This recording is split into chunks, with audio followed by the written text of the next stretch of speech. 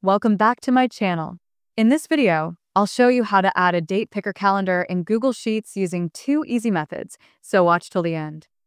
First, navigate to the cell where you want to insert the date. In my case, I have a date column and I'll use cell A2. Type at date, and you'll see options like date, today's date, tomorrow's date, and yesterday's date. Select date, and a date picker calendar will appear. Choose a date, and it will be inserted into the cell. To change the date later, just double-click the cell, and the date picker will pop up again. You can also apply it to multiple cells by clicking, holding, and dragging the fill handle.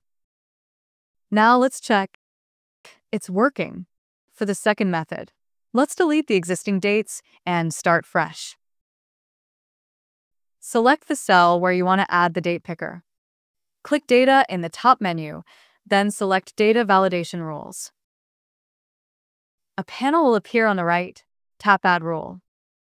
Under Criteria, open the drop-down and select Is Valid Date. Then, under If the data is invalid, choose Reject Input and click Done. Close the panel. Now, when you double-click the cell, the calendar pop-up will appear, allowing you to select a date. You can also drag to fill other cells with the same setting. Personally, I prefer this second method because it keeps the sheet clean and reduces errors. And that's how you add a date picker calendar in Google Sheets. If you found this video helpful, don't forget to like and subscribe. Comment I subscribed so I can personally thank you. Thanks for watching and take care.